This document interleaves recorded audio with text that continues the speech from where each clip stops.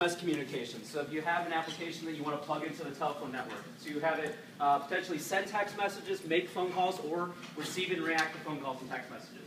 I can continue telling you about it, or I can actually show you. So everyone, get out your cell phones. This is live interactive. This is where it goes really well, really poorly. I want you to get out your cell phones and turn the ringers up as loud as you possibly can. That's the only time you'll hear that announcement this week. So the way Twillio works is that for us, you purchase a phone number. What? Can I interrupt you for a second? No. I just got a call from TSA. And yeah, guys, he's over here, so... well, this is a hands-on experience. So. Sorry, they asked for it, so... Yeah, thanks. I appreciate that. Thanks. So anyway, thanks, Raphael, Turtle. I'm not kidding, it's really for you. Yeah. You're kind of creeping me out.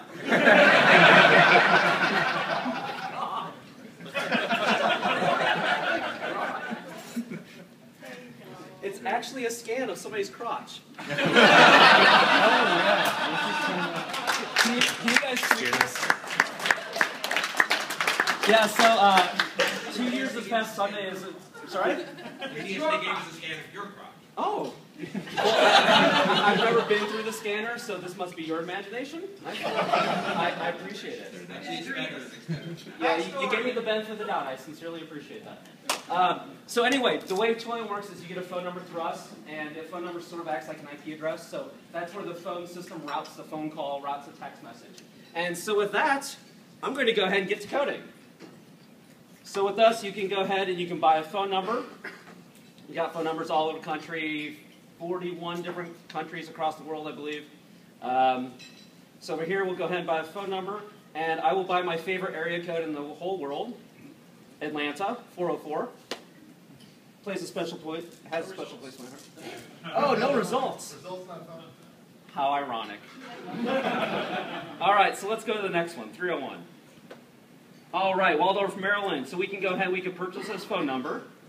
And there, we've got the beginnings of an application. So we will use this phone number going forward for everything.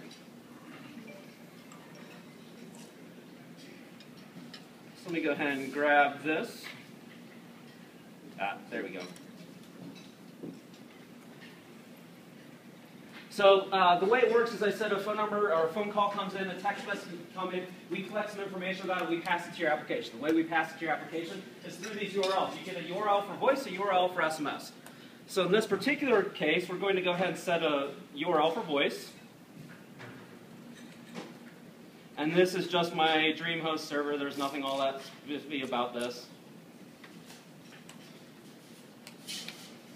And that's it. We've gone ahead and configured this number.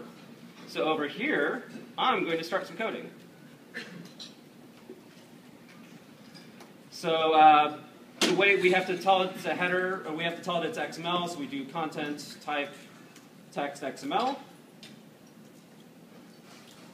Twillio makes a request to us, so we have to give it a response. So we just feedback what we call TWIML or Twillio XML. And over here, we can go ahead and we can respond with a text message. Or we have a sort of a subset of voice XML. So SMS gives you a text response. We have say, which says something. We have play, which plays something. We have record, which records. Hey, see how tricky this is? So we can go ahead and go with the first programming language, or the first program anyone ever writes, except I'm from Texas, so we have to do a little differently. So if everyone could go ahead, you should have your phones out by now. Go ahead and send a text message, any text message to this phone number.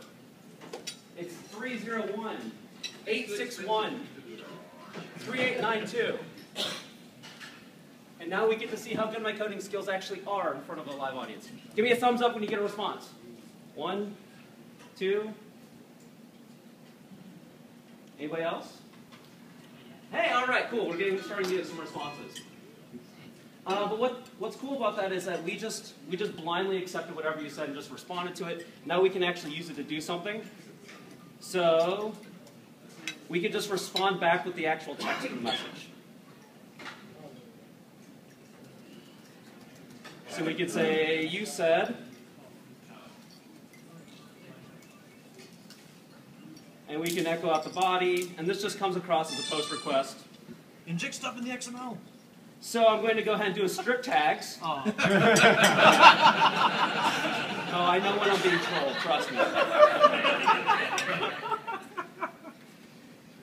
All right, so now, when you go ahead and send a response, or send any sort of message in, you should get a response back that just says, you said, and you should get back that. With that, even though we're starting on the text side, we don't have to stay there. Everyone thinks, oh, text, email, voice, they're all separate. Not really in this world. In this world, we can go ahead and we can cross lines. And let me go ahead and grab this phone number again. Is anyone getting a response to that one? Yep.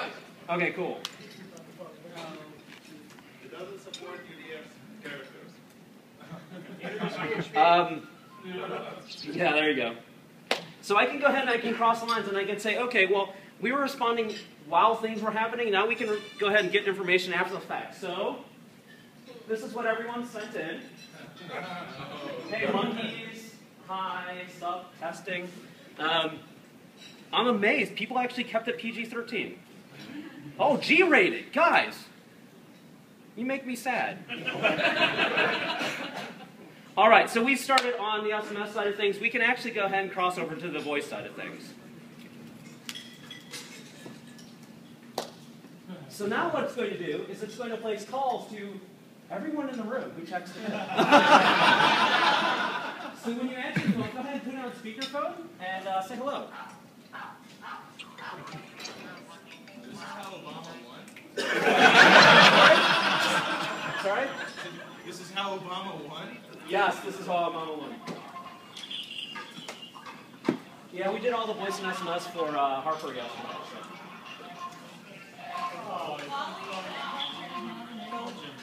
So I do not have every country enabled by default.